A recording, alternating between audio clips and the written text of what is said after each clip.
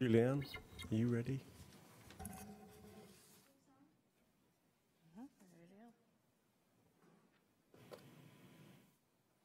Good morning, ladies and gentlemen. This is the briefing session for the Utah Board of Oil, Gas, and Mining on April 25th, 2018.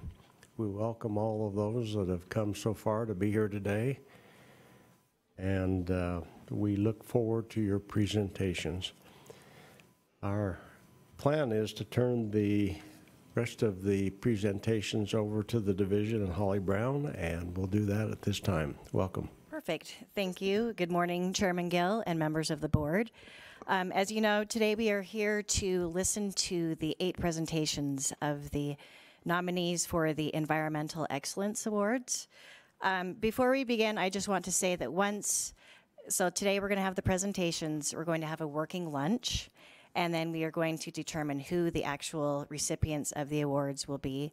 And then on Tuesday, May 22nd, from 4 to 6 p.m., we're going to have an open house and also the awards presentation here in this building. So we will be sending out invitations to that, but we figure we better determine who the award winners are first before we do that. So, and then with that, we'll just move ahead into the presentations. And this morning, we will start off with Kerr-McGee Oil and Gas Onshore LP, which is a subsidiary of Anadarko Petroleum Corporation. The presentation will be given by Grizz Oline and Roger Knight. And their project is being nominated. This project highlights oil and gas spill prevention, mitigation, and response efforts. So with that, I will invite Grizz and Roger to come and give their presentation.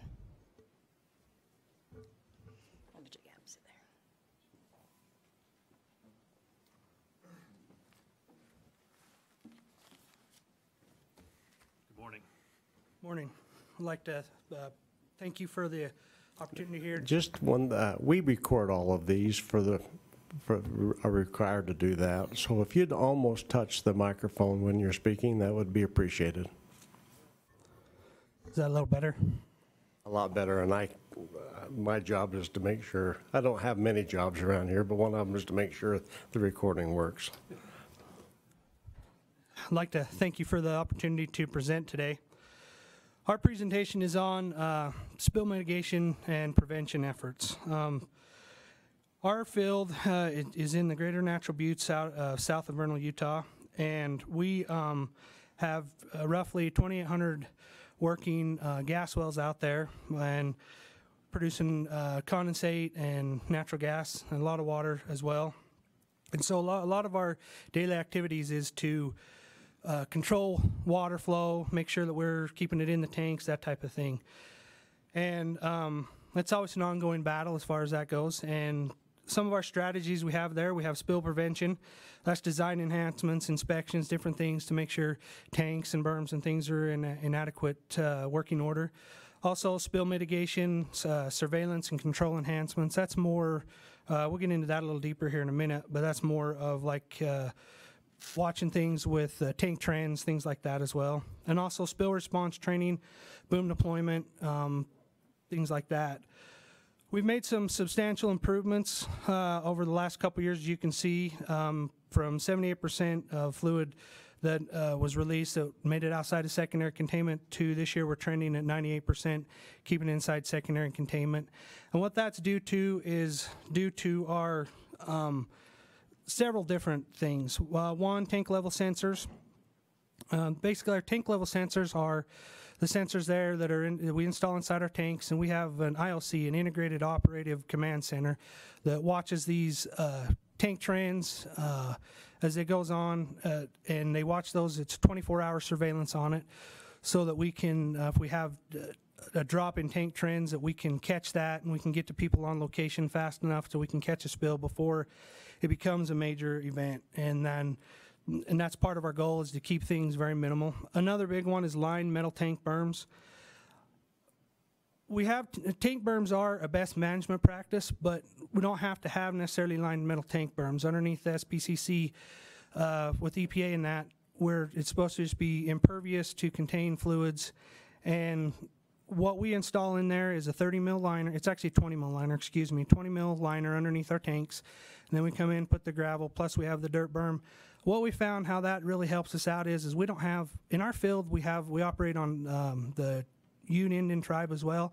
And there's a lot of wild horses and cows in there, and they walk over our berms and knock those berms down, and sometimes we'll get berms eroded away to hardly anything on that if there's a dirt berm. But also a water truck driver may back into it, knock your berm into half. But these metal tank berms, they're there. They hold, they last, and with that liner underneath there, when we go off of our tank trends and we find how much fluid we release from one of the tanks, we generally recover all that fluid from the berm as well too. So that's another added benefit, that the integrity of that liner as well. Some other things that we have done as well is upgrade our piping from carbon steel to stainless steel. Our water is very corrosive, and with that we have went to stainless steel, and it's added immensely to it to get more life of our piping and whatnot. Another one is fiberglass liner installation, where we basically go inside of our tanks and we install a fiberglass liner on the inside of the tanks.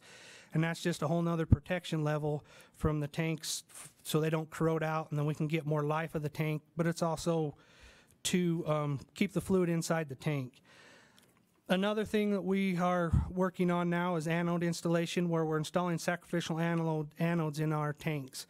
We're seeing some corrosion issues in our tanks, some short life in a few tanks, and this anode will get us a few more years and allow us to, that'll be the sacrifice versus the tank wall.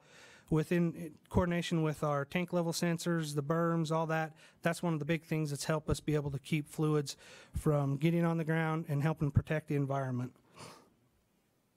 Another big part of that tank testing program is our ultrasonic tank testing. What we basically did is we went out and we measured the thickness of our tanks, and you can see on the right here, this tank is down to 2.7 mils, and that's towards the bottom of the tank, and that's where the tank is eroded away, and you can see how much wall thickness we've lost versus a new one on the left there. And we can go out and we have a spot on the tank where we measure that, and we compare it year to year and look at it over time, and that way we know for sure whether we're getting too much tank loss or that. And when we find a tank that's tank loss that's down into this 2.7 mil, we'll get rid of the tank and get it out of there before it becomes a spill. And that's the real goal of this tank integrity. We can also look at that, and using different equations, we can figure out what the life of the tank should be, so that we know, hey, in 3 years this tank possibly could fail, that type of deal. So those are some of another thing that we've installed. Automation is another big one, where we basically, like I mentioned before, our IOC, our Integrative Operations Center, and it's basically a room with usually a couple people in that room 24/7, and their job is to monitor tank levels at various locations and watch that and run those numbers. And with the different algorithms we have, if the tank level drops to a certain amount, it'll trigger an alarm. We can get an operator there to location very quickly, dispatch a water truck either way, catch it real fast, and that's the goal behind that as well. Again, there's another example of our metal tank berms. Another thing that we worked on this last year is at our Chipeta gas plant, we have 3, they're 11,000 barrel tanks, and on that drainage, we got together and we thought, you know what, if we put some head gates on this drainage, because we operate right next to the White River, where you know that there are the 4 endangered fish species in the river, and we thought, you know what, we could probably catch anything that might come down this drainage before it even came close to the White River if we put a couple head gates in just 2 places. And so we installed a couple head gates, and that allows us to be able to run in there, shut that head gate, and catch a spill before it even was to come close to the White River. Another thing that we've worked on is a boom deployment team. We basically trained up our people with a 16-hour inland marine oil spill training course, where we learned how to create overflow dams, as you can see on the picture on the left, where if we're in a dry wash, one of your greatest assets might just be a tractor, a dozer, something like that, to be able to stop a spill or anything from getting any further. But you can create an overflow dam to allow the water to go through but catch oil before it goes through the dam there. But we also have our boom deployment trailers with 13,000 feet of, or 1,300 feet of boom, and support for that as well, with some skimmers, different things, so we can deploy on the White River within. Our team's usually out there, and those trailers are in the field. We can get the boom deployed and beyond the river within an hour, hour and a half, that type of deal. So, do you have any questions? What kind of volume of water do you handle on a daily basis, produced water? It is roughly, I think it's around, daily, I want to say it's around 20 million barrels. Barrels or gallons? Barrels. Okay, Barrels. 20 million barrels per day? That's right. I could be wrong on that one. We'll hold that question. But what kind of salinities is that water averaging? It varies. It varies from 8,000 to, mostly it's our chlorides are the real high ones that we get in our waters. We get anywhere from 10,000 to 20,000 parts per million on our chlorides, and that's what really drives our corrosion, where it comes from where it comes down from the formations we're coming out of. And the salinity end of it, it's pretty high as well too, in that 8 to 10. I can't remember exactly where it is off the top of my head, but. Okay, that's fine. Thank you. Other questions? Thank you very much. Appreciate that. Thank you.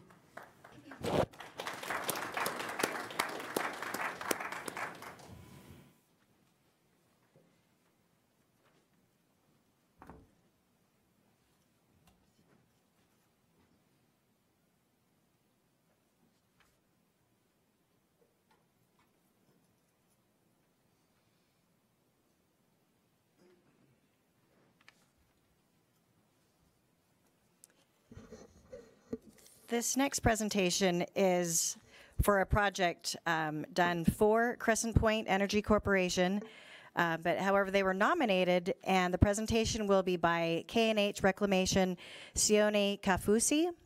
And this project is located near Ouray in Uintah County and is for outstanding final reclamation of an oil and gas site. You don't have any relatives that are football players, do you? A couple. Do you want me to help you click through it? Yeah. Okay, I can do that. Thank you, Chairman Gill and board members, for the opportunity to be here. Like Holly mentioned, my name is Sione Kafusi. I own and operate K&H Reclamation in the Uintah Basin. I do reclamation work kind of across the board. This topic came up, and Crescent Point's been a company that I do a lot of majority work for, and I just thought they would be an awesome company to nominate. So this is my first time doing something like this, so that's kind of why I'm here. Crescent Point is committed to conducting our business in a manner that minimizes the impact on the air, land, water surrounding our operations. We continually look to implement practices and technologies that enhance our environmental performance.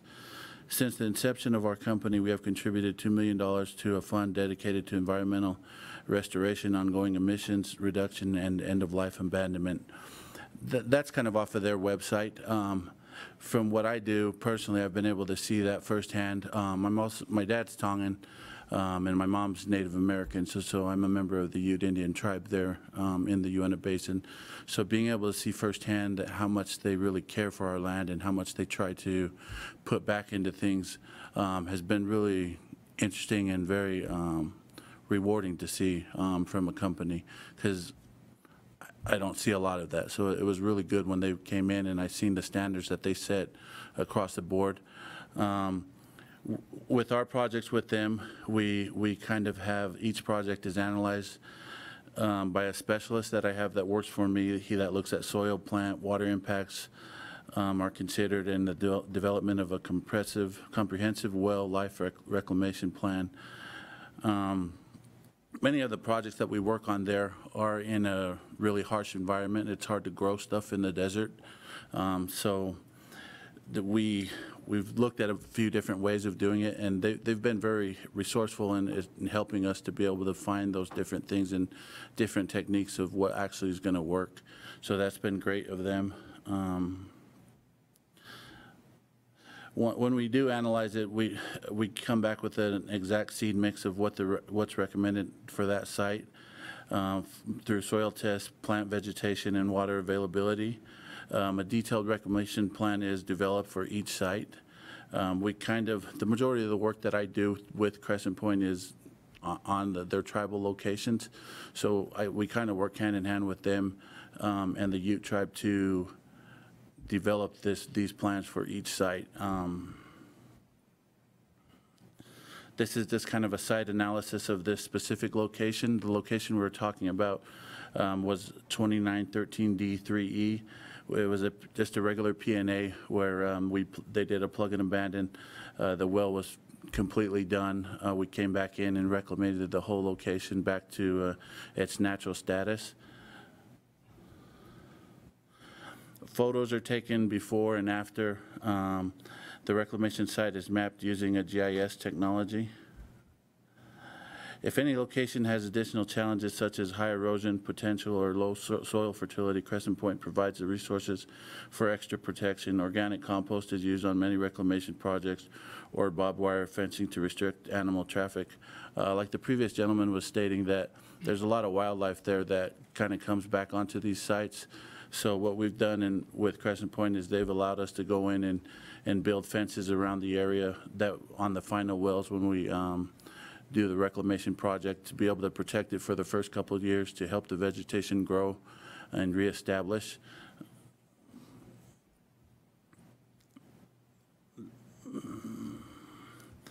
This was just a kind of a map of the area of the location that we did.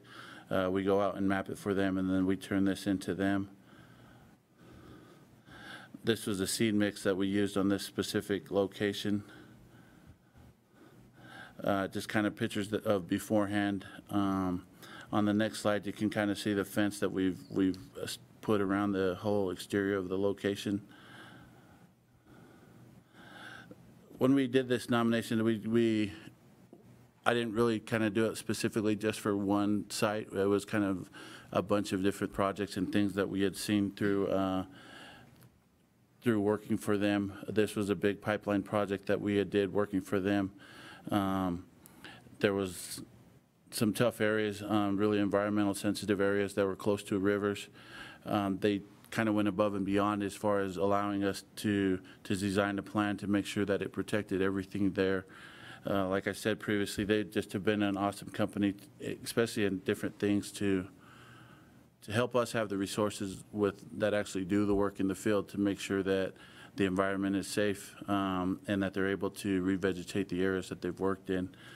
A project that they've been doing this last year, and I don't know the exact terminology, we just call it teardrop, is Crescent Point has recently implemented an initiative to reduce the footprint on existing well locations. Many locations are being changed from a rectangular pad to teardrop shape, where the corners are reclaimed and excluded from vehicle traffic at active sites. You can see this location where we've went in and reclaimed this corner of the pad. It's an existing well that they'll continue to produce, but when the pad was built, there was no need after it was built to have that access there. So we went in and reclaimed those corners, and they're going to continue to do this from what they've told me on more wells, where they're going to try to start slowly taking everything back to its natural state. That was pretty much it, what I had for my presentation today. Are there any more questions or anything I can answer for you folks? Board member questions? Could you just show us that last slide, this slide really quick? Oh, sorry about that.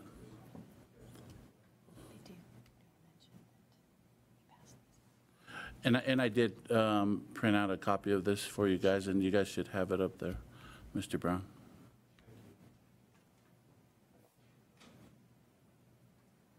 Just for us, from your view, what is above and beyond what you're required to do by regulation in your presentation?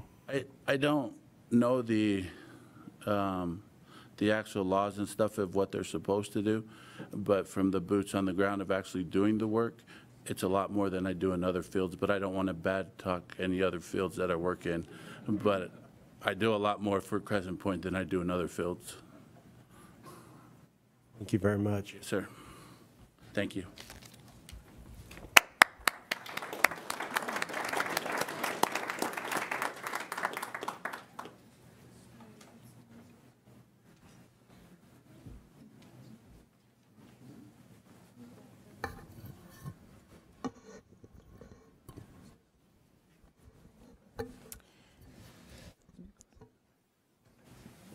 Our next presentation is by Dominion Energy Questar Pipeline and will be presented by Jacob Abraham. This nomination is for the Natural Gas Storage Integrity Management Program in both Daggett and Summit counties. Thank you, Chairman, Board, honored guests. Today I'm very excited to come and represent Dominion Energy Questar Pipeline in our initiative to demonstrate continual environmental stewardship through storage integrity management. Today I'd like to give a brief outline of who is Dominion Energy, or the legacy Questar Corporation, where our facilities are exactly located, talk about environmental stewardship and storage operations, and specifically discuss the key elements of our program which allows us to be successful, which is a field integrity plan and a well integrity plan. Last, the importance of environmental stewardship in the context of regulatory collaboration. Dominion Energy, as a company, is an integrated energy company. This means that we have both electric and natural gas resources, and we are one of the largest regulated utility companies in the United States. Specifically speaking, we have businesses in the electric generation. Most of our investment recently has been going into adding natural gas power generation from coal, as well as a wide portfolio of wind and solar. Specifically in the state of Utah, we operate 500 megawatts of solar power as well.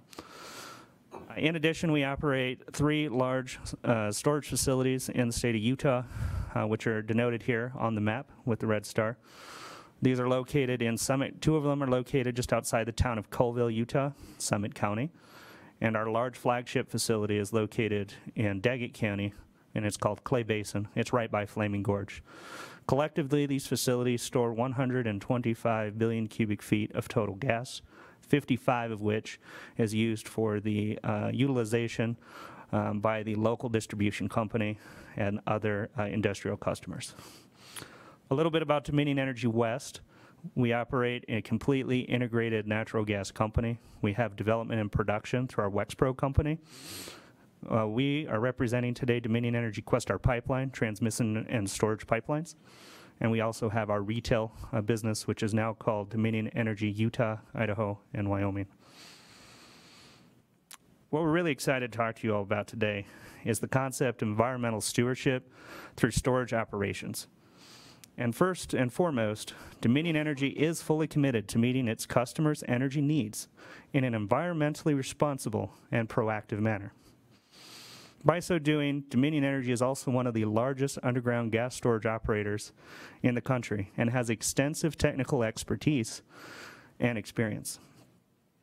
Primarily, Dominion Energy Questar Pipeline focuses on proactive operating and preventative measures that assesses and lowers the risk of its storage facilities with a directive to minimize impacts to the environment and to the local communities in which we serve. What's interesting is Dominion Energy Questar Pipeline has actually been engaged for many years in underground gas storage integrity management and is continually assessing its facilities for functional mechanical integrity and is always looking for ways to improve. One of these examples is we continually and routinely benchmark and share technical and environmental best practices with the remaining Dominion Energy Gas Storage Corporation. One of these best practices have led to the instigation of installment of additional containment around our wellheads and under key equipment during our storage workovers, as denoted in the photos. So what is all this talk about underground gas storage? I'd like to just present a timeline of recent events. In 2015, one of our colleagues, the state of Utah, moved to California, started working for the Division of Oil, Gas, and Geothermal Resources, Al Walker. Shortly thereafter, there was a large incident at the Aliso Canyon Storage Facility, October 2015. During this time, Al did give me a call, and I was sitting on a workover rig itself, already going and performing the operating and preventative mitigation measures that would have prevented or at least identified the Aliso Canyon incident. What happened as a result of this led to a federal mandate through the Safe Pipe Acts through Congress that regulated underground natural gas storage. That went into effect with an interim final rule in December 2016 and is currently in enforcement as of January of 2018. What I'd like to draw your attention to, however, is the fact that Dominion Energy Questar Pipeline had already had a long history of running legacy inspections in the 1990s and 2000s, and we retooled the program formally into a new storage integrity program starting in 2012, much before any government regulations or minimum requirements were established. We did this with the primary focus to ensure that we could continue to provide essential energy while keeping the environment and local communities protected. Briefly, our program focuses on a field integrity plan and a well integrity plan. I like to say this as kind of a macro view. Where is my gas inventory? Is the proper gas in place or pressures associated with the volumes that I said that I'm injecting or withdrawing? And then the second piece is the well integrity plan, specifically focused on the well side of our business, where we're performing well workovers, doing casing and tubing inspections. We're continually monitoring our pressures and doing mechanical integrity tests. We do 2 tests for inventory, meaning complete shut-ins of our flagship Clay Basin facility twice a year to verify inventory, and we do a very detailed aquifer inventory study once a year. But where I really want to focus today is on the well integrity plan. Initiative we did well before 2015 is install real-time tracking of our casing and tubing pressures with telemetry.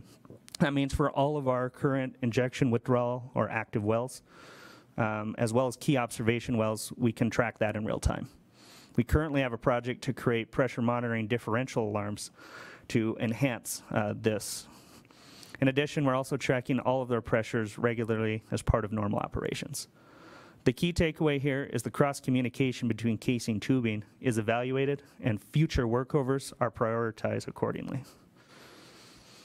We operate 60 storage wells in the state of Utah. Since 2012, we have worked over 19 of them. Our target is to get to 6 to 8 in Utah per year. A workover is not necessarily throwing a tool down our wellbore and checking for mechanical integrity. Our program is focused on retiring old tubing and ancillary equipment that might have aged. We go in and do a very detailed casing surveillance logging program, which means we're checking for the remaining wall thickness. We're running gamma ray neutron logs to see if we've had any gas migration, and temperature logs. We want to be sure that in the instance the tubing does have some type of failure, that the casing can serve as secondary containment, such that we will be able to get to it quickly and resolve it. Last, we're installing premium or gas grade tubing in the form of CS hydro, as well as installing safety valves where applicable.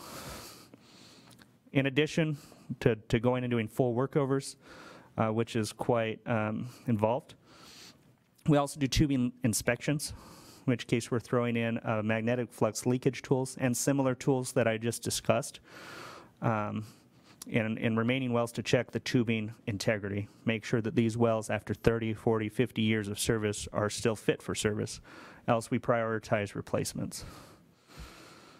Last thing to note, in 2016, there was a large conference held and sponsored by the Department of Energy, where there was a large discussion about safety valves. Safety valves is something that Questar Pipeline feels very strongly about in order to have very strong, robust design. We install automated either master valves or wing valves that allows us to remotely shut in facilities if there is any concern, thus limiting the potential release of gases. We have this in over 95% of our storage wells. In addition, we've been actively installing or replacing subsurface safety valves, similar to what you would see offshore. In order to prevent if there's any damage to the wellhead specifically, the gas will be completely isolated and shut in at surface. We currently have 17 of those to date. We have 3 more proposed. Kind of in closing, doing physical programs like storage integrity management is very key to our success. However, another key is having good design to start out with. Our well design utilizes a casing tubing packer design, which has currently been deployed in California for gas storage.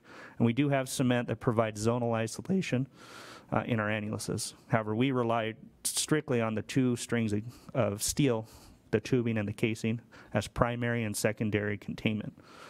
We do have a couple wells where we do not have this isolation. We have plans to get them worked on and scheduled to have this configuration. And with the continual monitoring that we're able to do with our SCADA system, this will alert us in real time if we have an issue. Last, we've also instigated for a number of years an annual leak survey with physical gas detection around our wellheads to see if we have any potential point sources of natural gas from our storage operation, as well as an annual valve maintenance programs, well before any regulations from the federal or state levels were established. And this is an example of one of the wells we worked on there in the Colville, Utah storage pool. Just in closing, Dominion Energy is again fully committed to meeting its customers' energy needs in an environmentally responsible and proactive manner. Dominion Energy Questar Pipeline voluntarily began its integrity program many years before any regulations, and its focus on protecting the environment from unplanned releases. And DEQP continues to value its continued partnership with the Utah Division of Oil, Gas, and Mining, the Bureau of Land Management, and the Department of Transportation to ensure safe and reliable operations of underground gas storage in the state of Utah while minimizing impacts to the environment. Are there any questions? Board members, any questions? Davis. I can see that you started this program in 2012, well before these regulations. Are you still ahead of regulations, or are the things you're doing now meeting regulations? That is a great question. Shortly after the regulations were announced, we as a corporation formed a global storage integrity management plan that's being deployed currently in the states of Pennsylvania, Ohio, West Virginia, New York, as well as the state of Utah and Wyoming. Our plan is to continue to stay ahead of the regulations, however. For example, our annular pressure monitoring program is not regulated or mandated at the through telemetry. We feel that's a very important part of doing good operations, as well as a number of the environmental or inspections that we've talked about. So we continue to want to actively participate in the conversation, but we want to also lead that conversation to ensure that we can have safe gas storage operations throughout the entire country. Other questions? Thank you very much.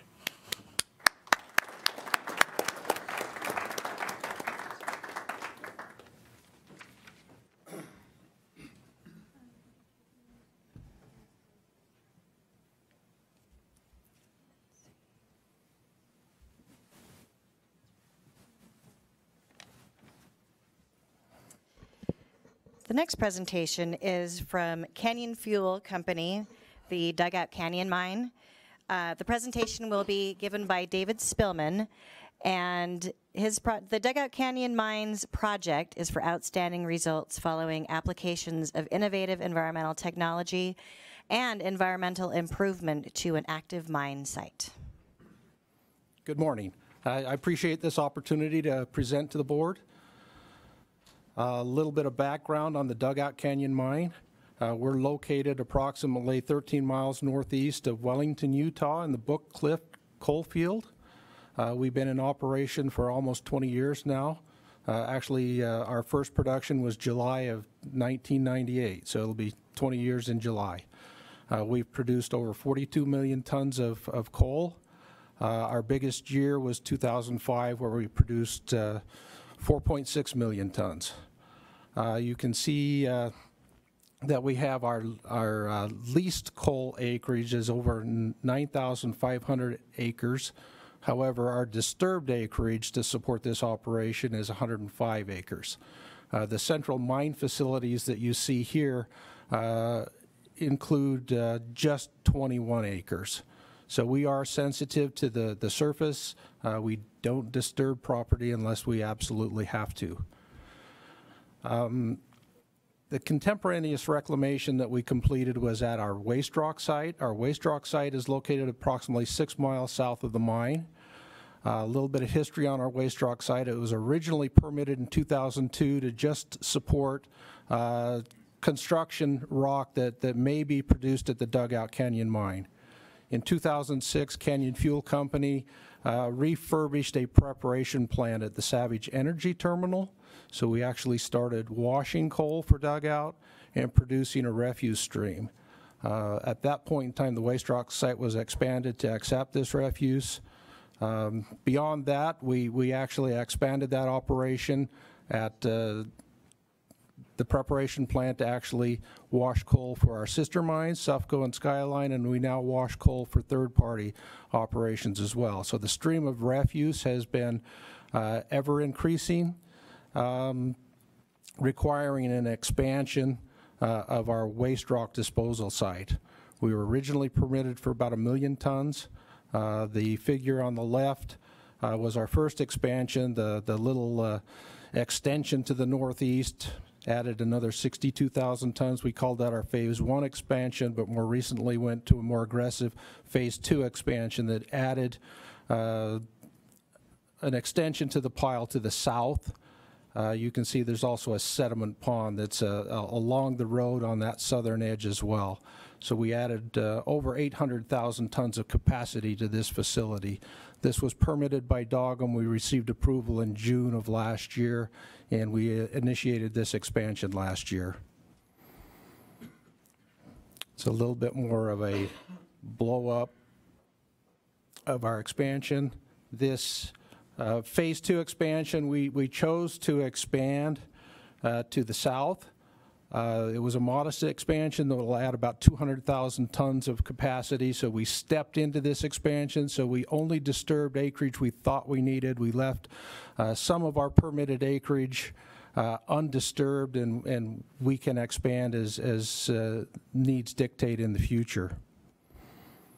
This is some of the operations of stripping that southern expansion. We had to grub the material, strip topsoil and subsoil. We were able to salvage approximately 462 acres of topsoil and over 10,000, or not acres, but cubic yards, I'm sorry.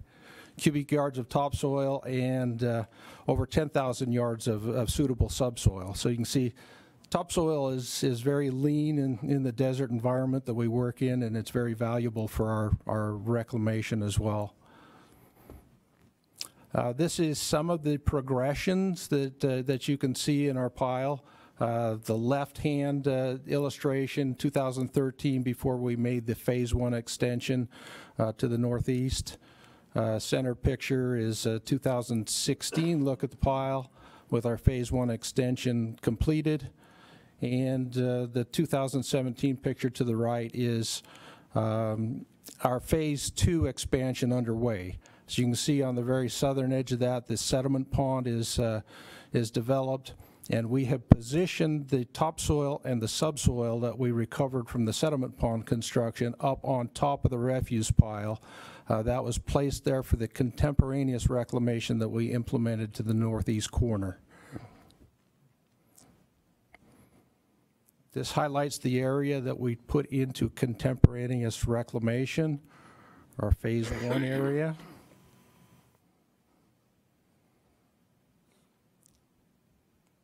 I'm going to back up and show you the picture to the right, the 2017 illustration of the pile. That was after we had implemented a GPS-guided D6 Caterpillar.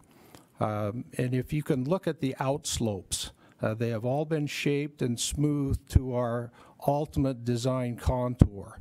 So what we were able to do is utilize the GPS technology to actually maximize the amount of refuse. We put it into the design slope, and those slopes were all smoothed and prepped and ready to receive soils for reclamation.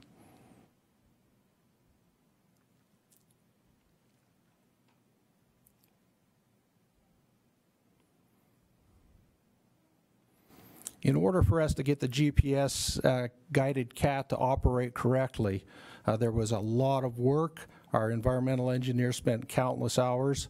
We used Civil 3D with AutoCAD to actually modify and perfect the ultimate slopes that we required for reclamation and for the maximum amount of material we could put on there. This was a trial and error type thing. We had countless hours. Loaded this up to the CAT. Took us a long time to validate that the GPS guided CAT actually was performing in a fashion that we perceived it should. This is a little bit more of an illustration of what the Civil 3D program can do for us. The greens and the blue areas indicate the areas that can receive more refuse. Pinks are up to grade, reds are a little bit too high, and we can shave some of that material out to get it to final topography.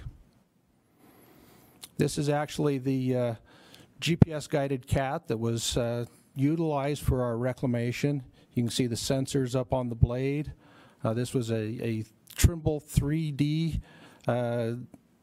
GPS guided unit that was installed on this particular CAT.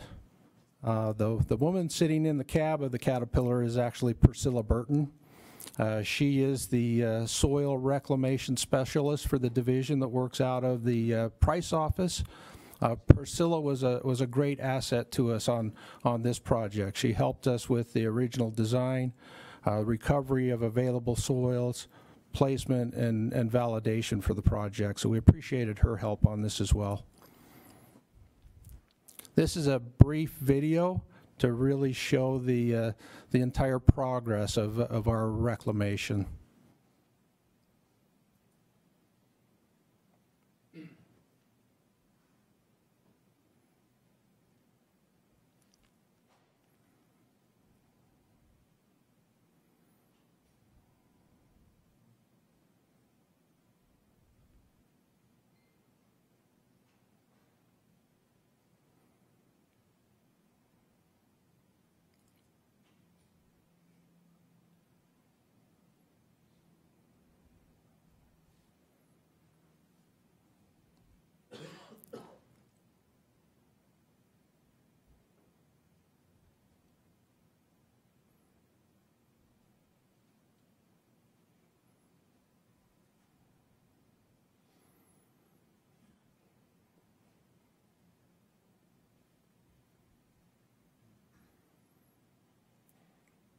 The erosion control matting was not required by our permit, but we found it very effective in establishing the needed vegetative cover.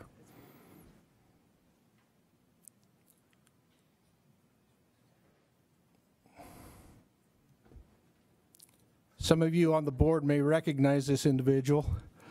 I threw this in because I thought it was a good illustration of basically when Chris Hansen speaks, everybody listens. But again, I do want to recognize what Chris has done for Canyon Fuel Company. Under his leadership, we've really heightened the awareness of environmental compliance. We've built a compliance culture within the company, and this goes down through all the ranks. All of our employees understand the stewardship that's required on the properties that we have management over. So thanks again, Chris.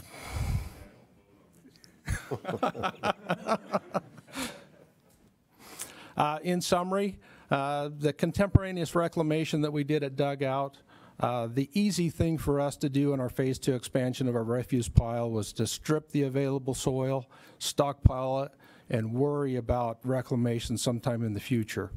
What we chose to do is utilize this as an opportunity to develop an effective means of reclamation, utilize the best available technology, implement it, and it now gives us an opportunity to monitor it so we can be more effective in the future and make adjustments as needed.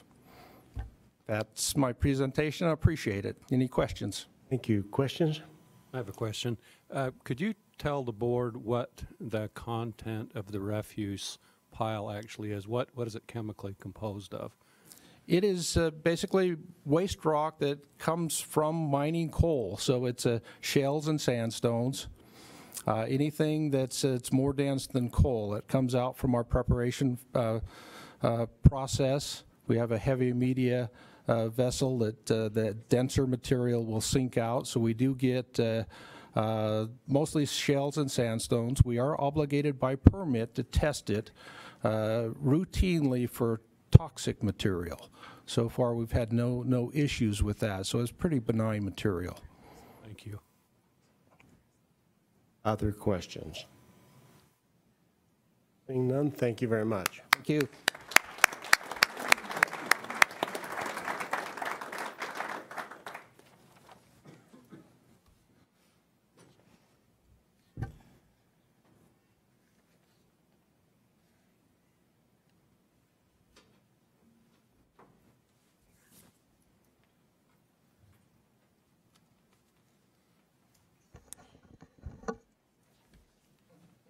This next presentation is by Rio Tinto Kennecott and will be presented by Trevor Heaton and Zeb Kenyon.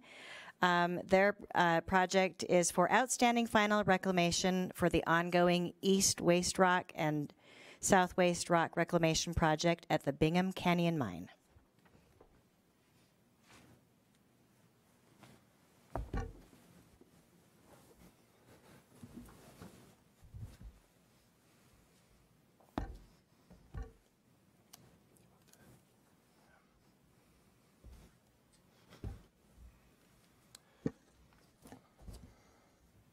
All right, thank you, Mr. Chairman and the board, for the opportunity to present on Bingham Canyon Mine reclamation. My name is Trevor Heaton. I'm a reclamation engineer out at Kennecott, Rio Tinto Kennecott, and with me is Zeb Kenyon, reclamation project manager. He's the project manager over much of the reclamation that we'll be talking about today.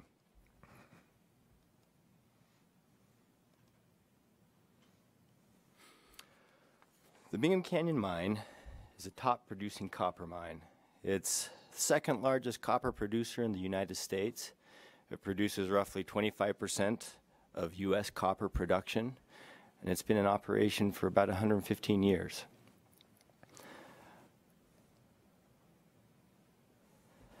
Legacy waste rock is the most visible impact of mining in the Salt Lake Valley.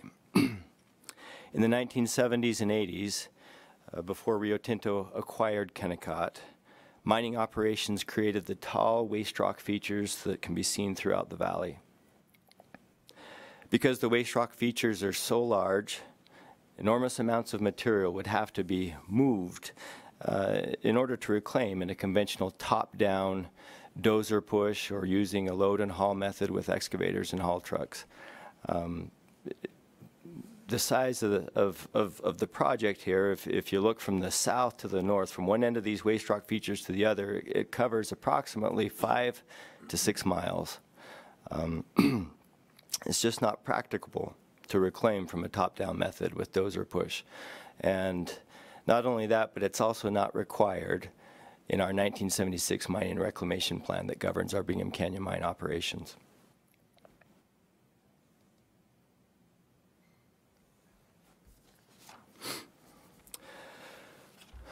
These pictures give some of the context in terms of the size of the waste rock features that we're dealing with. The photo to the left is looking to the north. It's of our Keystone waste rock feature. It's looking to the northeast. The photo to the right is the same waste rock feature but looking to the west. These waste rock features, as you can see, they're like small mountains. You can see how large they are in context with the roads that are nearby and the mountains that are across the viewscape. Because they're made up of waste rock, they can't support vegetation without the appropriate growth media on top of them. Because their size, their height is a continuous slope up to 1,200 feet, you can't place topsoil or growth media on top of these. If you place topsoil on top or growth media, it would just fall to the bottom.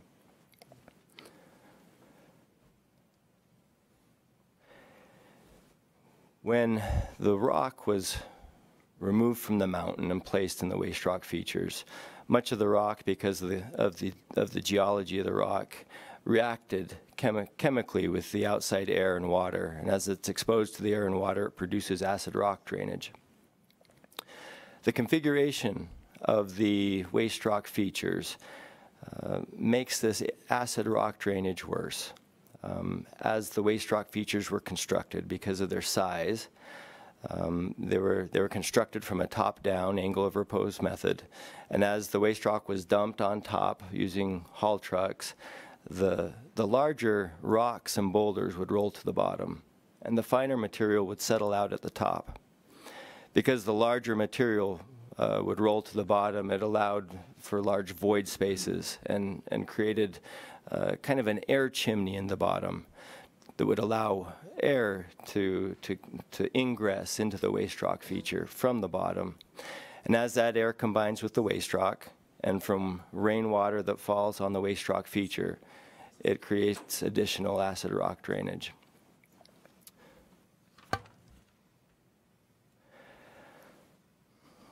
Rio Tinto Kennecott, at Rio Tinto Kennecott, we're committed to minimizing the risks associated with our mining operations. And so we began looking for a solution to this challenge that we faced. We began looking roughly 10 years ago, trying to find ways to address this issue. And as we looked at various options, we developed an innovative solution that instead of trying to reclaim these waste rock features from the top down, we would start from the bottom up. And if we could harness additional waste rock from the pit, we could place this waste rock in front of the waste rock dumps, in front of the waste rock features in a stair-step approach that would allow us to then reclaim this additional waste rock. We would place it in a manner that would allow us to reclaim it as a feature. So essentially, here you can see on this figure to the left is the legacy repose waste rock slopes. We place material in the front in shorter lifts.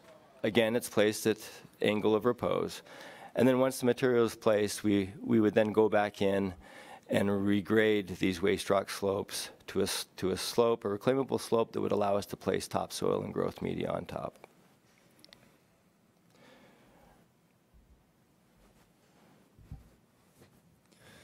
So I'm going to provide a reclamation overview. What you're looking at here is a cartoon figure of East Waste Rock. The bottom slide, you can see we have a complex network of cutoff walls and French drains that capture the subsurface waters that are impacted by waste rock, and then a network of piping to direct that water via gravity flow to our reservoirs for containment. This work required work with both DNR and DEQ and multiple divisions within those organizations for permitting. The other challenge was to maintain our existing system and permit requirements while we constructed the new system.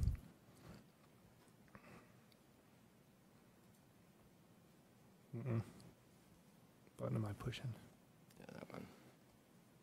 Okay.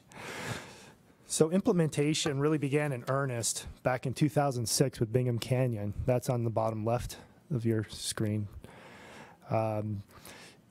Covered about 150 acres. It was 800 feet tall, and we were required to reclaim that area within 2 years of placement of that waste rock. We did achieve that successfully. To date, we've spent on these construction projects well over $100 million in regrading, soil salvage, and placement of cover material, seeding, vegetating.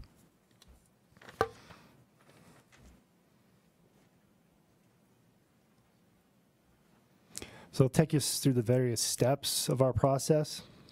This picture here is the East Waste Rock. We're salvaging soil to bedrock. It was about a 350-acre area. You can see the numerous work fronts we've got taking place here. There's a scraper in the bottom left corner or bottom right corner of that screen, and then 3 track hoe and haul truck operations in the center. The red circle indicates our soil stockpile where the material is hauled and placed for future use, and the red arrow indicates that haul route up there.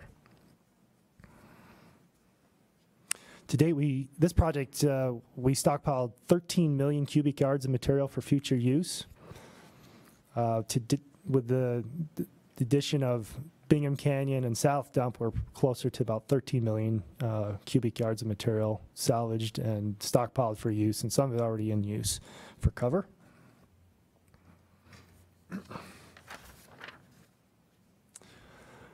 The next step is to construct our new cutoff walls. Now, the cutoff walls are concrete structures keyed into bedrock in major drainages to capture any of the subsurface water. With East Waste Rock, we also constructed upgrading of those walls, toe drain, with perforated pipe to capture any of that subsurface water. Everything in red here in that diagram indicates contact water, so lower pH waters.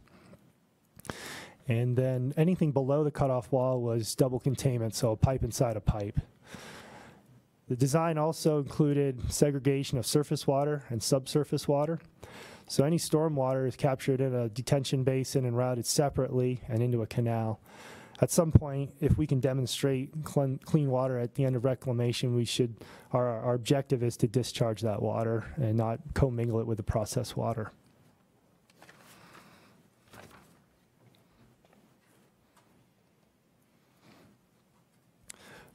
Surface water, we've been, bottom left here, we see East Waste Rock. We built detention basins, everything designed to a 100-year, 24-hour rain event, minimize the risk of release. The structures are built with the intention of around the weather conditions that we anticipate at the mine. So the amount of rain we'll anticipate with between the lower elevations and upper elevations of the waste rock dumps. To date, we've created 110 acre-feet of additional storage above and beyond what we had prior in 19 different drainages.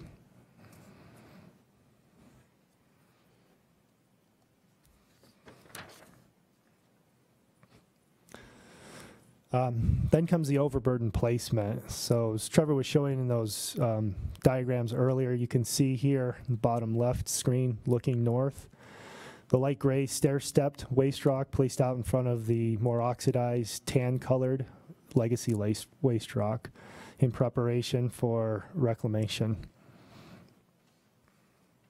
The lifts are typically 200 feet tall.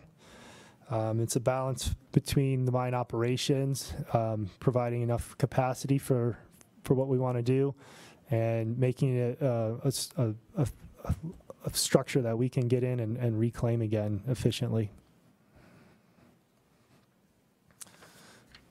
In this picture, you'll see 4 D10 dozers, that's what the red arrows are indicating, pushing waste rock from angle of repose to a 2.5 to 1 slope. The red circle on the left is where the soil from that drainage was stockpiled, and this is in the south drainages. And the circle on the upper center is the mine salvage material, so anything that's of acceptable pH and other characteristics that we can use to cover the waste rock at reclamation. When we design these, we do aerial survey with drones to make sure we're hitting our design. It's important because we've already built the structures down at the bottom, and if we were to over push, then it would be expensive to haul that material back up the hill. So it's very, very well orchestrated. In comes the growth media placement. Typically, it's 1 meter thick. Here you'll see various steps where no cover being staged in the center, and then cover being pushed down on the right. Again, we do use aerial survey to do quality control to make sure we're hitting our cover thicknesses that we want to achieve.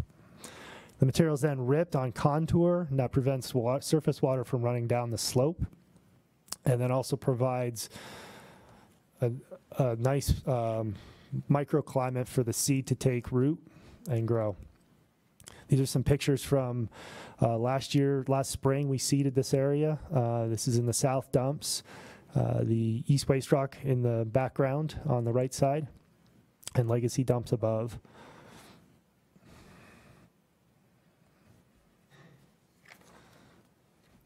We wanted to point out that all this work doesn't take place in a vacuum and just at our facility. There's a lot of research and development that goes into the efforts here.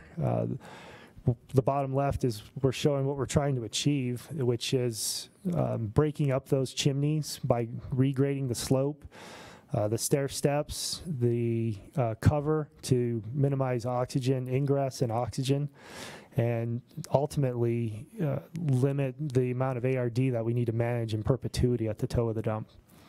The drill rig to the right was a drill that was on top of our waste rock dumps. We have several of these holes, some of them up to 800 plus feet in depth, where we have oxygen and moisture sensors to understand how our dumps are behaving and how to approach them at closure.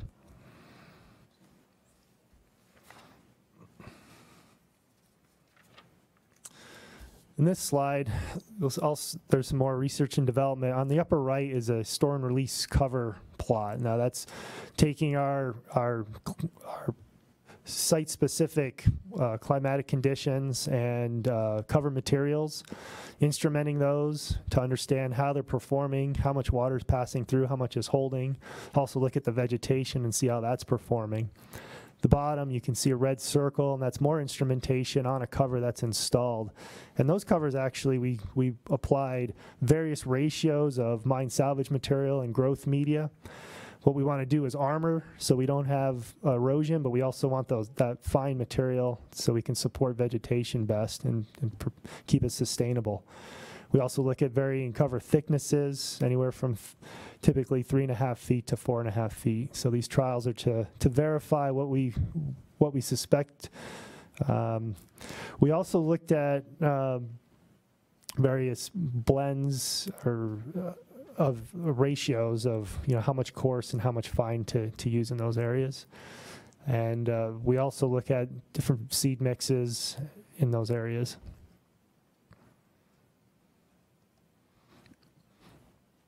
We'd also like to point out that we work with some of the industry experts for research and design, and also with implementation. We work with some of the best construction companies available to implement this work and to make sure it's done safely and efficiently.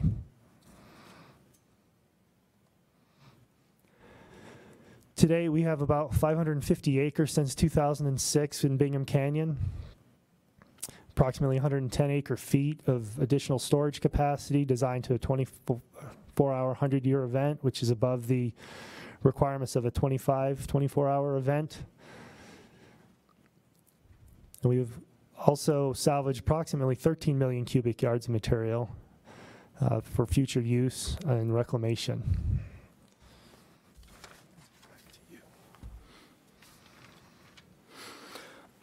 When this project is completed, upon completion, this project will eliminate the largest single reclamation liability in the 0002 permit, which is the permit that governs the Bingham Canyon mine. And Rio Tinto, we take our obligations seriously, and we take our environmental obligations seriously. This project demonstrates that. And this project will provide a step change improvement in the Salt Lake City viewshed. It will create hundreds of acres of new wildlife habitat. And Rio Tinto, we're proud of identifying, designing, and implementing a world-class solution to a unique and difficult challenge. Thank you for the opportunity to present. Any questions? Board members, any questions? Mr. Hanson. It's an impressive project, and I wanted to ask you a question about your low pH water that you recover from the French drain system. You say you direct it to some ponds. Are those treatment ponds, or are they total containment ponds? What do you see as the future of that water, and as the mine ages and eventually goes to closure? Well, currently we'll recover the copper from that water coming out of the dumps. It does get commingled with our process water now. It goes to tailings. It's neutralized and settled out at tailings and then recycled at 40,000 gallons a minute back into the process at the mill. Future use of that at closure, I'd have to defer to the closure study group on that, but we're looking into that. We're evaluating how this is going to behave as we perform large-scale reclamation projects such as what we're presenting today. These reclamation projects decrease the amount of water that we have to manage in the future. And so we're evaluating how that'll behave in the long term. there will be treatment through probably neutralization with lime material. Thank you. Thank you very much.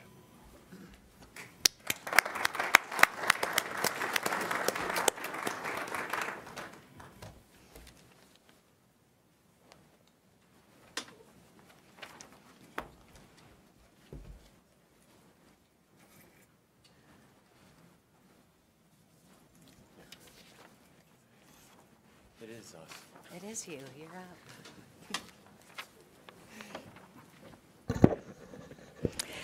This next presentation is from Canyon Fuel Company, and it's the Skyline Mine. And it will be presented by Greg Galecki and Craig Brown. And this project at Skyline Mine is for outstanding results following applications of innovative environmental technology.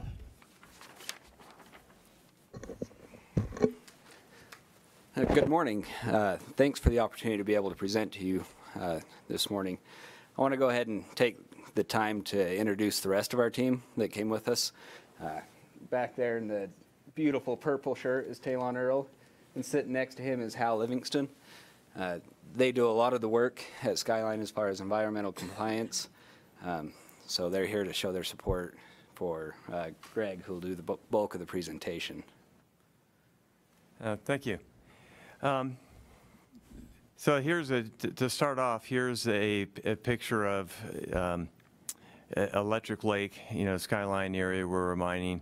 Down in the very bottom right-hand corner is the Swens Canyon mine, or ventilation shafts, which we're going to be talking about. I'm not sure how to... Okay, so for orientation purposes, you see up in the upper left-hand portion of the slide is where Doggem is, and the Skyline Mine is southeast, approximately 2 hours or 90 miles. We're kind of in a unique area because we're in the north end of the Wasatch Plateau, and we covered areas in about three different counties. You have Carbon County, Emery County, and Sanpete County there. A little bit more orientation. You see the town of Schofield, our Skyline mine facilities in the center, and then a little bit towards the bottom left is the Swens Canyon ventilation shaft, which we'll be talking about. What you see in the gray is our mine workings.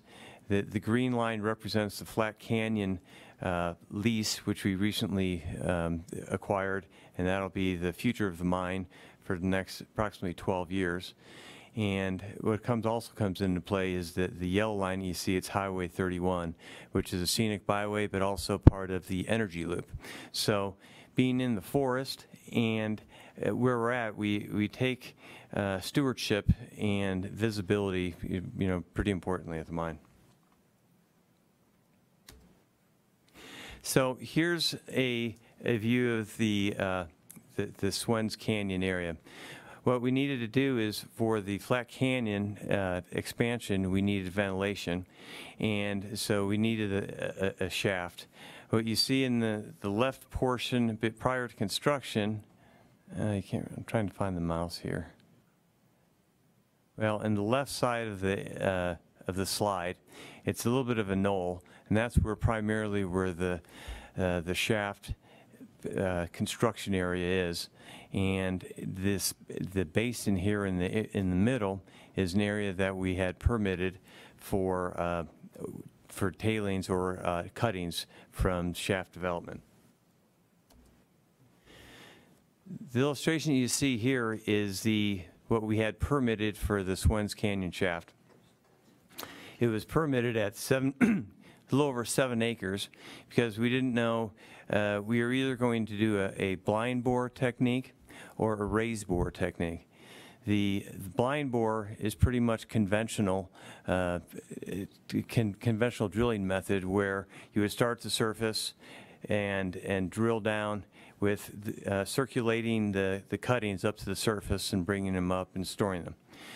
The area that you see outlined in red is the area that we would have needed for the blind bore technique of drilling.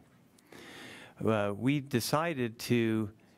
mine decided to use the raised bore technique, which essentially leaves the cuttings in the ground. You start, rather than starting at the surface and working your way down, you start at the bottom and you leave the cuttings at the bottom of the hole. So from an environmental perspective, what we wind up doing is we reduce the area of the disturbance from 7 acres to little over 4 acres, 4.2 acres, which is a 42% reduction in the amount of area that needed to be disturbed. When you think the amount of the work that goes into it, it was a 1,000-foot hole with a 16-foot diameter. So there's quite a bit of material that needs to be moved.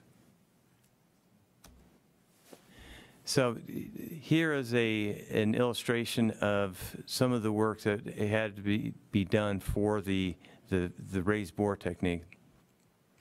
What you see in black is the development mining that needed to be done prior to the shaft construction. You see in red where it points to the shaft location. You know, part of the challenges there were, you know, with the blind bore, you can just make your hole and then you mine towards it. Here you had to have, you know, mining done in advance of it because you had to, before the project can start for the ventilation, you needed to have all the mining done underground, and then you had to hit that target. In addition, we had to make enough room for the 13,000 cubic yard of cuttings to be stored underground. So eventually what happened is that about 1,600 feet of mains and crosscuts needed to be, you know, filled with material, and that was in this area all through here. We still needed to, for storage, there were still about 2,900 cubic yards that needed to be shipped out from the mine to the surface because we just didn't have enough room underground. So the difference between choosing a blind bore method and the raised bore was additional costs. So we had about $350,000 of underground labor for the additional storage, about $75,000 to repair and maintain the equipment, and then for that additional almost 3,000 yards that we had to remove from the mine is about $95,000. So I'll point out real quick before we move on there is the mine is not staffed accordingly to be able to handle this size of a construction project. And so the additional labor was contractors that we had to bring on specifically to support the raised bore method. So it was a cost above and beyond what we had planned. And then the repairs and maintenance of underground equipment, there again, the mine we don't have an equipment fleet such that we were able to support this project with our own equipment. So we had to rent equipment to be able to handle the material. So that's those costs.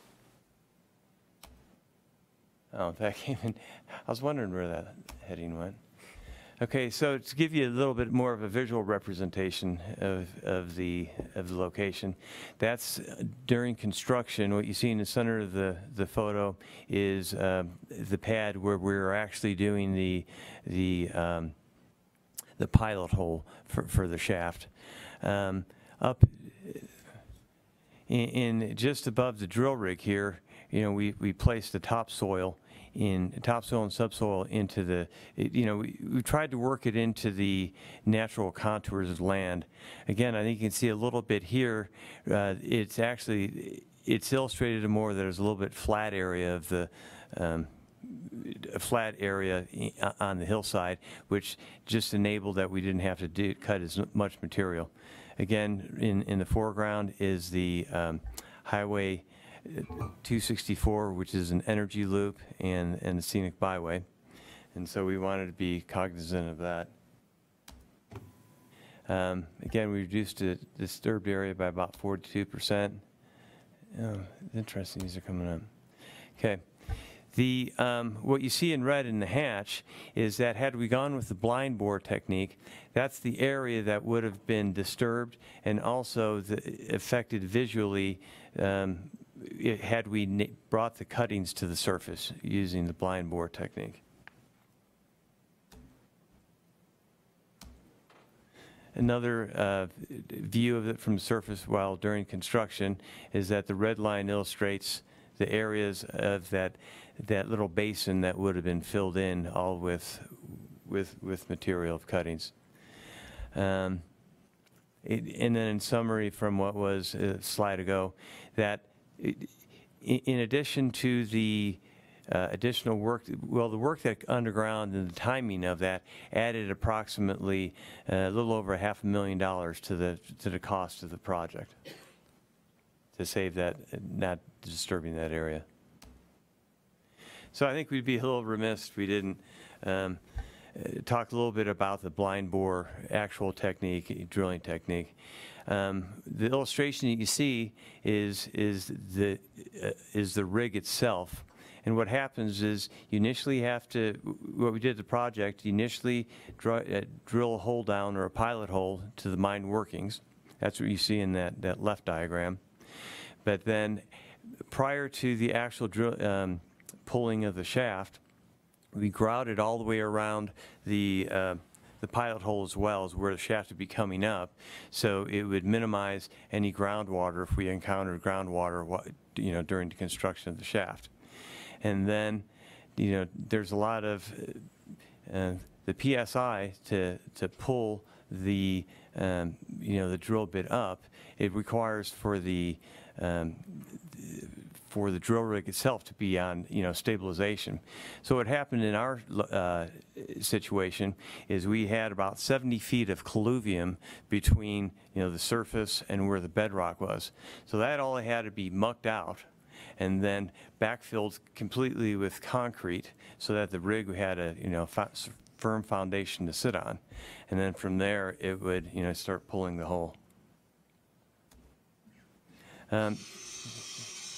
Here's a little video just briefly of mucking the hole out. You can see the pilot hole, and then it's pretty laborious. They with air they fill they fill buckets up, and well, it was about to dump into that bucket there, and then they just haul it to the surface. It seems like it's a little bit of arcane way of getting down to it. But again, you can see the safety things. They had to form it all the way down for safety. The reg tube is air going down, and then again, that once we mucked that all out, that all had to be filled with 70 feet of concrete, to the surface, and then they would mine that out. Another illustration of the rig. So it's pulling from 1,000 feet down and a 16-foot diameter drill bit that's being pulled to the surface. You'd think that the rig is enormous. From there you could see, for scale, the flag and the connexes and the size of the rig itself. That rig pulls at 2 million PSI to pull that, pull the drill bit up. So it's pretty impressive. This is an illustration of the drill bit underground before it started moving its way up. Augering a 16-foot diameter hole, you'd imagine it. It's a pretty big bit, and what happens there, it moves pretty slowly. So when things are going well, they would get about 1.5 feet an hour, and the size of that, the bit turning, the RPMs is about 2 or 3 RPMs So it's moving really slowly, and it's just with pressure grinding its way up to the surface. And that's a quick illustration of, you see the you know, the bits on it as it's coming to the surface, and it was, you know, working its way through the concrete. You know, in summary, doing the raised bore technique, it had some challenges to make sure that we had everything in place that the project could be completed on time. Added a little over $500,000 to the project, and but it reduced the surface disturbance by about 42%. What you see here is we're down the shaft, obviously, about 300 feet, so that's only about a third of the way down to where, you know, of completion. And what we're doing is it's being framed, you know, with concrete, lined with concrete all the way down. And I guess a big part of environmental excellence is that, you know, we appreciate, you know, being acknowledged for the types of things in stewardship that we do all the time at the mine, and, you know, within Canyon Fuel. And so we appreciate the acknowledgement and the opportunity to show our project. Do you have any questions? Board members, questions?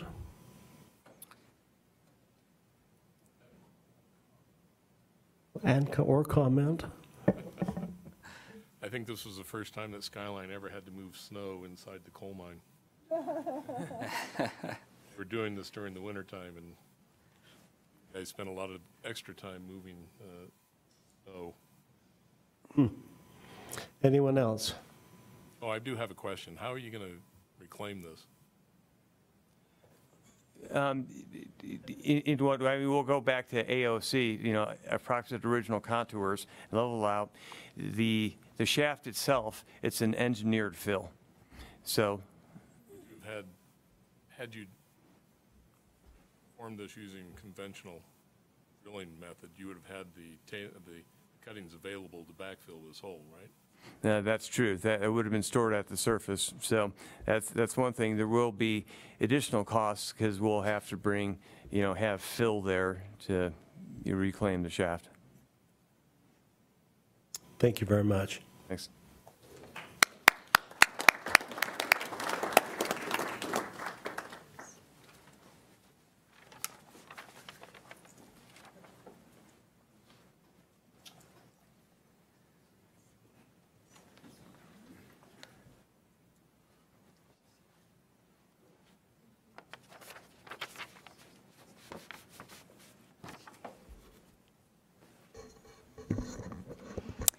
This next presentation is also by Canyon Fuel Company, but for their CEFCO mine. The presentation will be by Vicki Miller, and the CEFCO mine project highlights environmental improvements to an active mine site. Good morning, and thank you. I'm going to give you a little bit of a tour through the trails associated with CEFCO mine. None of these trails are actually on property currently leased to us, but are immediately adjacent. I want to tell you that every year it's a consistent occurrence that as Mother Nature moves from winter into spring, and any of you that drive a highway that might be bordered by rock or soil will notice that the earth decides they're going to put a portion of that in your way. They're going to drop it onto whatever flat area there is. So the trails that are adjacent to the mine site are no different. Some of them are in areas that have extreme rock cliffs and drop boulders the size of Volkswagens onto the trails, and some of it is just merely soil. So I'm going to show you the three trails that CEFCO has maintained for 40 plus years. It Sufco has been in business since 1941.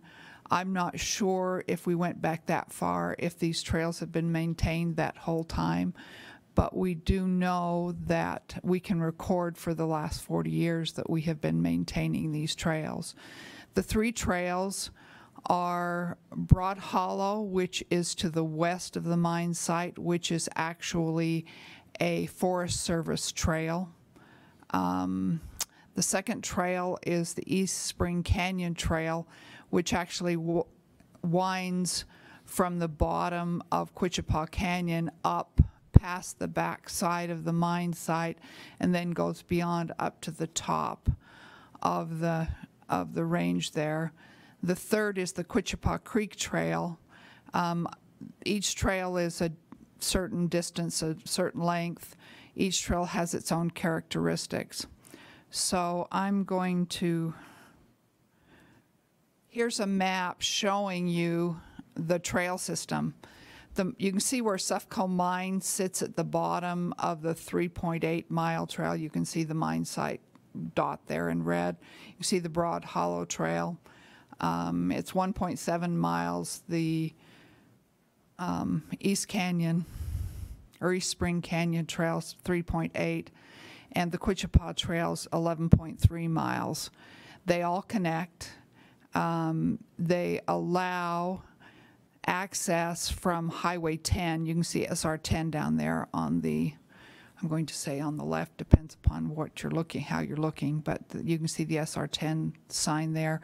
You can access at that point with an ATV, and you can travel the entire distance and use either of those trails, either the East Spring Canyon Trail or the Broad Hollow Trail to the top.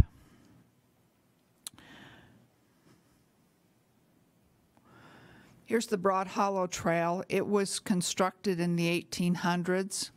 Its primary use at this time is ATV access, but in addition, this is the main trail that they take cattle up from the bottom up to the top.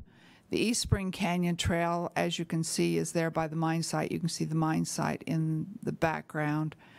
It is maintained. These trails are all just ATV, foot, or horse trails. This is moving quicker than I thought. We may have to start over again. The Quichapaw Creek Trail is that entire canyon. I'm going to let you go through and just look at these, and then I'll start it over again, and then I'll talk a little more about them.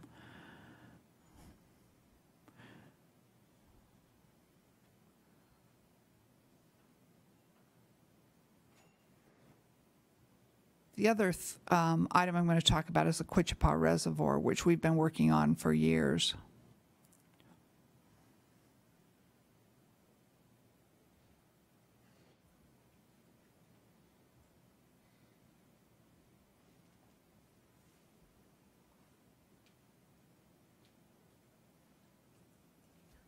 Yeah.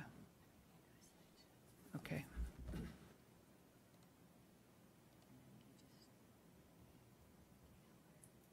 Just right there, okay. So this is the Broad Hollow Trail. So that was the first one, and we have a corral at the bottom, a large corral that we constructed for the cattlemen, and there's also a corridor that takes you beneath. This is the East Spring Canyon Trail, and as I said, it goes up behind the mine.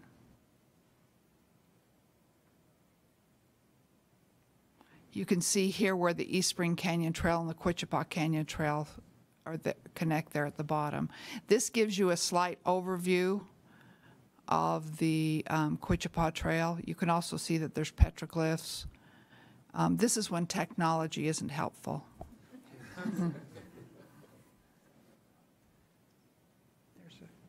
There's a version on there. Okay. All right, I have help. Thank you.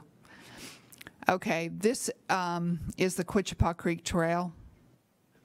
And as you can see, it goes far down the canyon, and you can also see that it is a utility corridor. And so by maintaining the trail, we allow the utility companies to proceed and get their work done and maintain that. Also, you can see off to the left-hand side that there's a creek. Go ahead. And one of the features that is particularly interesting about the Quichapa Trail is the Quichapa Creek Trail is that there's a lot of very interesting formations. We also have petroglyphs along that trail and historic markings by cattlemen who have driven their cattle up this trail for years, and they have left engravings on rocks, and they've also engraved trees along this trail. So it's quite an interesting trail to go along. Okay, and the creek also runs along this trail. One thing that we have done to improve and to protect the creek is we have installed fences and berms along the creek, one to keep the cows out of the creek, and also in protection of the creek from the cattle as they come up that. Now the cattle come up they go up every spring, they come back down every fall, so it's used at least twice a year. There's probably 300 to 400 head of cows that come up every year. We do get hikers on occasion. We do get ATV riders. We also had one brave soul that tried a mountain bike up this trail. It could be done by a mountain bike. I just don't think it's been discovered yet. I just don't think anyone knows it's there. Thank you. Next. Okay, this is the Skunapah Reservoir. What we've done with the Skunapah Reservoir has been a process that's been going on for about the last 10 years. It's a small reservoir adjacent to the mine site that has had its issues. It was built in the 1800s. In fact, all of the trails that I've talked about became active in the late 1800s. And this reservoir is right there with it. I was able to find a water right and permission to construct this reservoir. I think it was like 1836. I was really surprised to find it. Anyway, over time it's been a very remote reservoir. We have over time assisted in building a road to this reservoir. We have also, the latest project that we have worked on and funded is we have put some trailer pads in there. There were supposed to be some tent sites constructed this past year. They didn't get done, but the trailer sites did get completed. Next picture, and you can see that they're being used. So I just wanted to end with Sevier County. We've worked a lot with Sevier County on projects, and they have asked us, they come to the mine and basically ask, since we have equipment where the mine is and these adjacent sites can be accessed by us, and also the equipment's handy, I guess you would say. So Sevier County, the commissioners in particular, have come to us for many years and asked us to assist with specific projects that seem to be important to the community. So in the letter, it says, for many years, SUFCO has used its resources to make substantial improvements that benefit the public, wildlife, and ranching operations. Projects have included historic trails adjacent to the mine and improving the facilities at the Skunapah Reservoir. SUFCO interaction with cattlemen of the area in keeping trails open and fences standing has enabled cattle to travel from the valley pastures to the mountain pastures above the mine on both the Fish Lake and Manti La Salle National Forest. Historical and prehistoric sites along Quichapa Creek are accessible because the trail along the creek is maintained by SUFCO for ATV and foot travel. The cooperation and partnership that has been developed through the years between the mine and Sevier County are appreciated. Are there any questions? Questions? Seeing none, thank you very much. Thank you.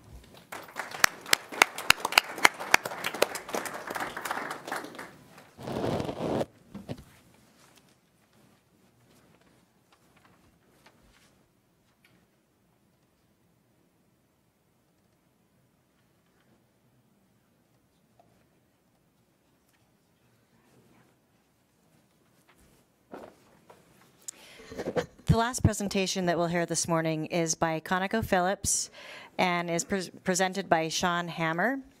And this project is nominated for environmental and wildlife habitat improvements to an active oil and gas drilling site. Good morning. Thank you for this opportunity. It's a pleasure to be here. The overview of this project is Division of Wildlife Resources and ConocoPhillips partnered in many wildlife habitat improvement projects in and around the Drunkard's Wash field for many years. This project was designed to improve the stream function as well as expand the riparian areas along the stream bed by installing beaver dam analog structures within the Miller Creek. And the benefit was to the upland game, big game, migratory birds and raptors. And just a little bit on the beaver dam analog structures. These were designed to mimic basically a beaver dam in the fact that it slows the water in the stream bed and allows the sediment to build up. ConocoPhillips donated funding and provided volunteers to assist in the installation of the BDAS. The objectives were to help with some flooding events that occurred following the Sealy fire in 2012 that created major damage to the creek and even subsequent major storms for several years following just eroded the stream to the point where it no longer looked like a stream, more of a big gash or chasm in the Earth's surface there. The installation of the BDA was to slow the water flow and create sediment and allow the stream channel to build back up. This also allows the water surface to reach the floodplain, creating green vegetation and during the hot and dry periods of the year. Healthy riparian areas provide forage, water, and cover for the wildlife and also create habitat for wildlife releases in the area. There were 9 beaver dam analog structures installed in August of 2017. ConocoPhillips provided 8 volunteers to work with the DWR over a 2-day period. And the visual sediment collection and water were reaching the floodplain. It was visible shortly after the installation. In fact, within hours, we could see that the water had slowed and there was some sediment building up. Some wild turkeys and California quail were released over the winter. The photos here show the quail, and then there's a middle school student that the DWR invited in to release approximately 30 wild turkeys on property in and around the Miller Creek area. The project location is about 20 miles southwest of Price, Utah. The Miller Creek begins near the top of Gentry Mountain and travels to the east across several private parcels, ConocoPhillips parcel being one of those, and state land before ultimately joining the Price River.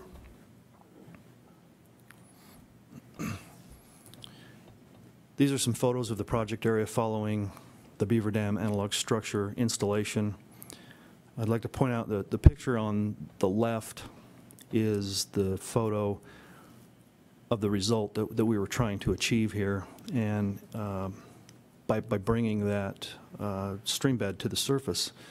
And you can see on the upper portion of that photo where it's still somewhat deep, and behind the cedar posts there that are driven in the ground, that the sediment has raised up, and that's exactly what we were trying to achieve there.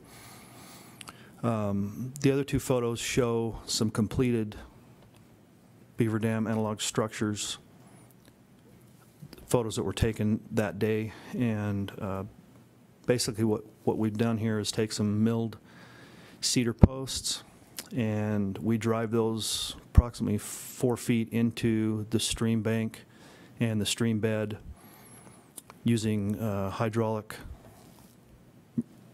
handheld post pounder, and then weave some cedar branches and sticks and other types of nearby vegetation into those cedar posts to create that slowing effect, such as you would get from a beaver dam.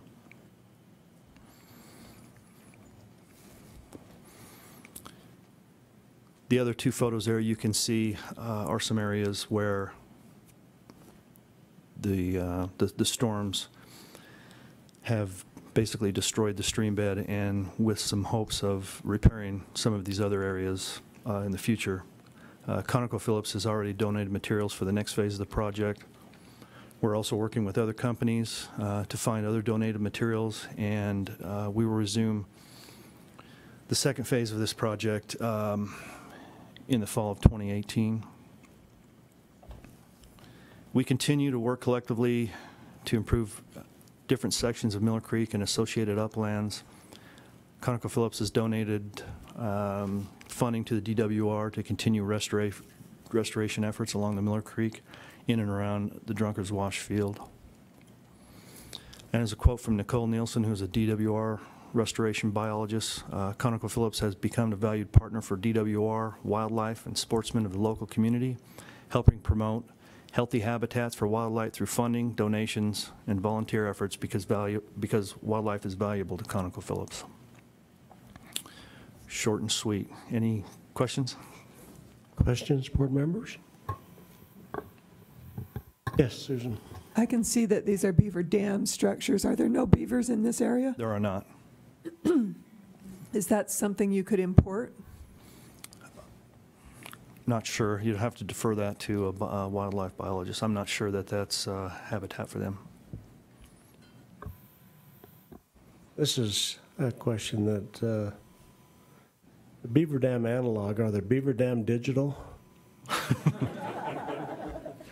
Up and coming, I'm sure. What does the analog part of it mean? I'm not exactly sure.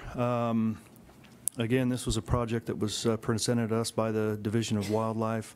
I thought that was odd as well, but they seem to work, I can tell you that.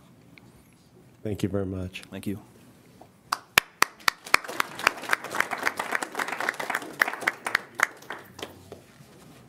I think that ends it, does it not?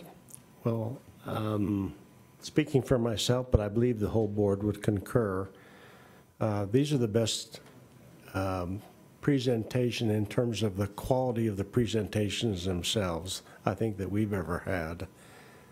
We've had a lot of cryptic ones and short ones and two-picture ones, but the depth and the discussion of your presentations were excellent, and we appreciate that. With that, we're going to take a 10-minute break, and we'll come back and have our formal presentation. Again, thank you very much for your presentations today. Beg your pardon. That was as to the presentations. We still have a few minutes, and so the question, we have one last item, public comment period. Thank you. Is anyone here that would like to address the board on a matter within its jurisdiction? See some person coming up. If you would come up to the microphone and introduce yourself, give us your name and spell your last name and give us your address. Thank you, Chairman Gill. I was here a month ago. You invited me back to give an update. My name is Morley Cox, C-O-X, 1199 Cliffside Drive, Logan, Utah, 84321, president of the Bluebell Angus Cattle Ranch in Bluebell, Utah. And I'm a surface owner. My wife is a surface owner and a mineral rights holder. When I came last month, The issue was revolving around the Axia well that was drilled in Section 29 that we had received our division order in that we had to sign in February of this year, even though the well was completed in July of 2017. In working with family members, I noticed there's confusion as to what's going on. The family members don't seem to realize that we now have horizontal wells as well as vertical wells. Would like to recommend that you modify divisional orders. I look back in my wife's stack of stuff from years ago, and in the old days, the division orders actually showed how the mineral interest was calculated. Today, since we have two different ways with 640 and 1280, I'd like to recommend that you have the operators, when they give us division orders to sign, that they actually put the number of acres and the calculation itself there, because people are having trouble understanding and matching up with what they have previously understood, which was only 640. And I think that that would help. The second thing is I'd like to compliment your secretary, Julie. I would have made very little progress without her initial help to understand what was going on. We have a little concern. All of the family members who are involved with that particular well drilled by Axia, we all got, that we've talked to, and that's 6 of us so far, we all got our division orders months after they should have been expected. Julie gave me the Appendix A that was available on that well, 1 February 2017. All the family members are listed in that appendix, so they were all known about, but we didn't start to receive payment, of course, until after the division orders were signed. So the first payments are March of this year, and that seems to be a little late. My estimate is that we didn't start to receive payment until they'd actually sold enough oil and gas products off the well to pay for the cost of the well.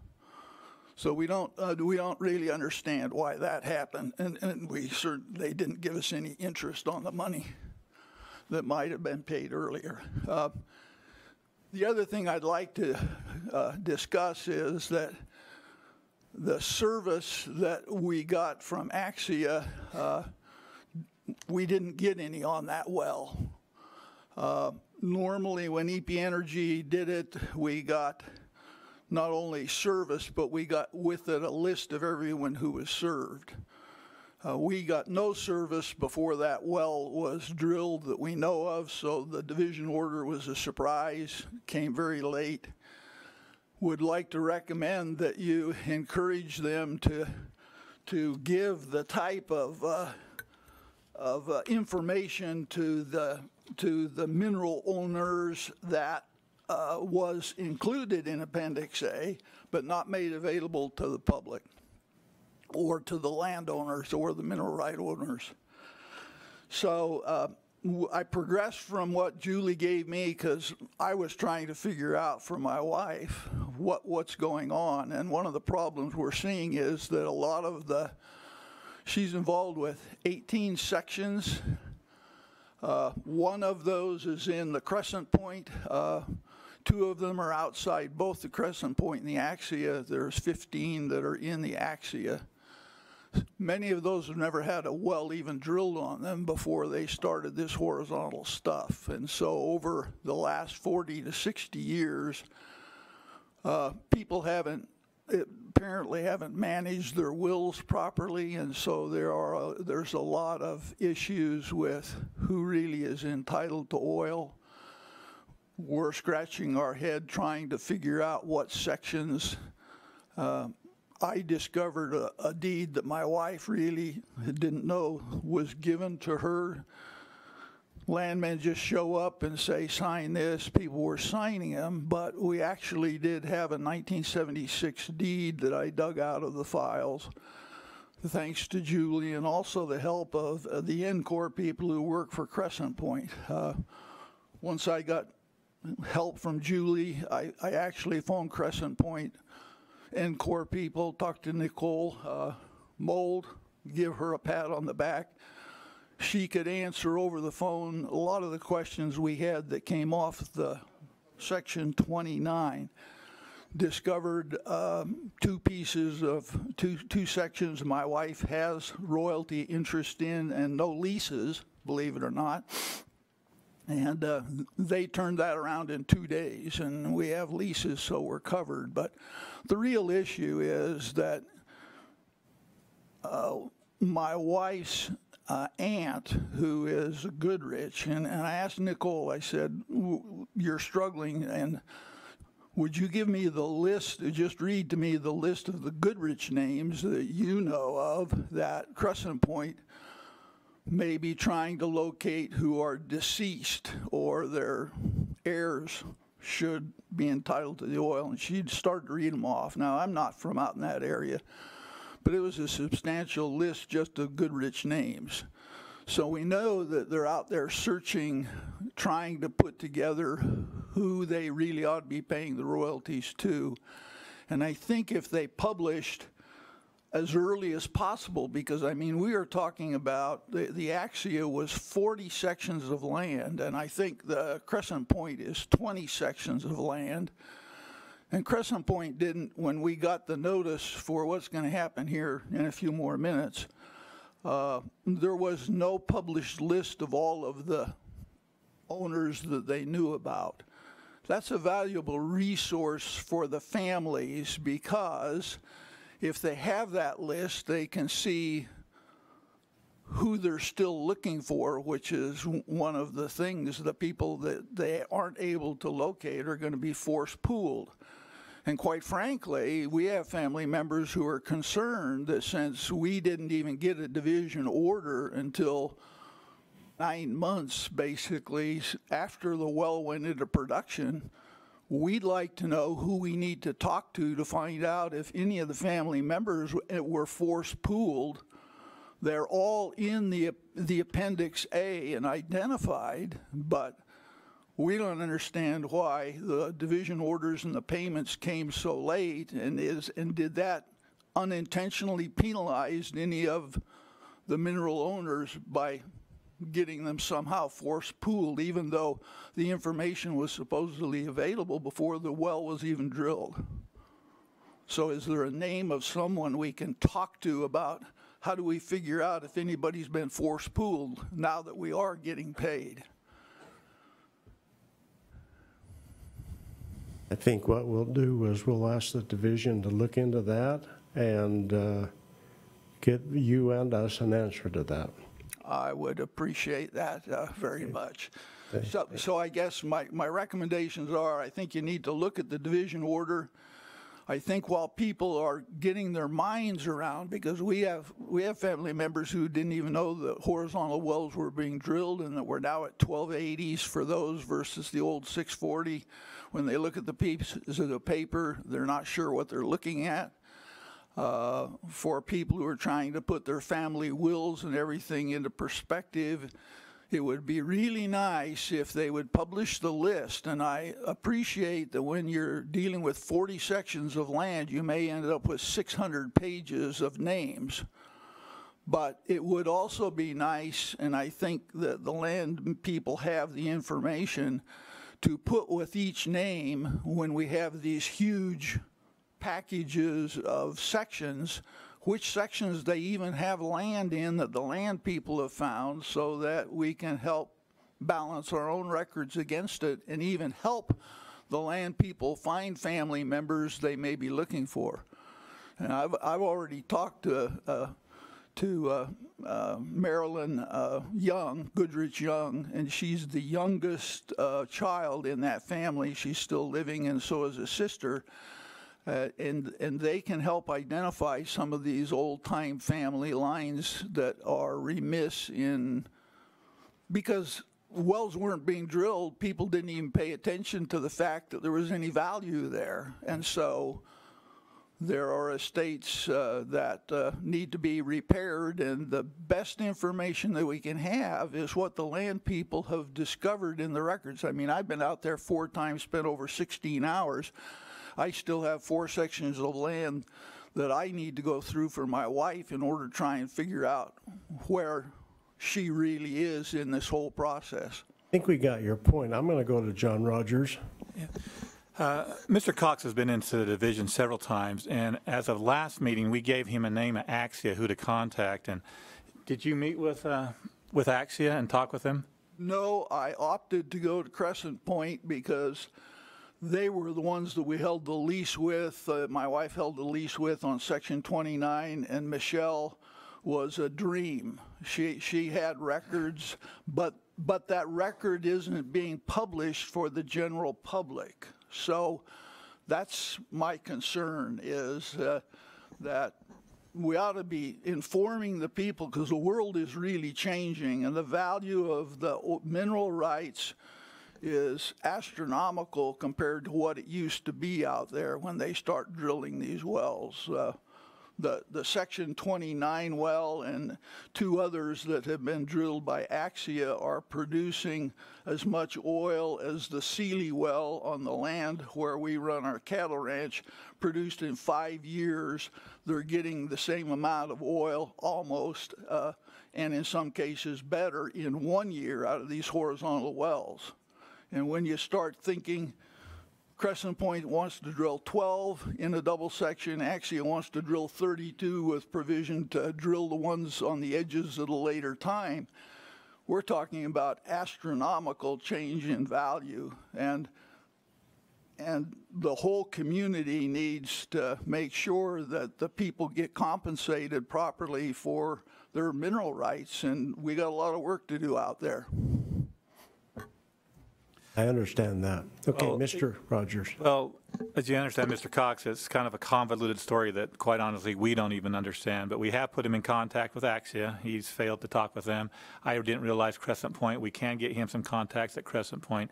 But I think it's beyond a division matter and a board matter. It's something he needs to take up with those entities that he's working with. And that's where we'd leave it. Thank you. We have run out of time, Mr. Cox. We appreciate your comments, and saw you at the Duchesne conference, and we'll continue to look into this. Thank you very much. Okay, anyone else like to address the board? Again, thank you for all those that have commented and presented today. We appreciate that. We're going to take a 10-minute break and come back for our formal hearings.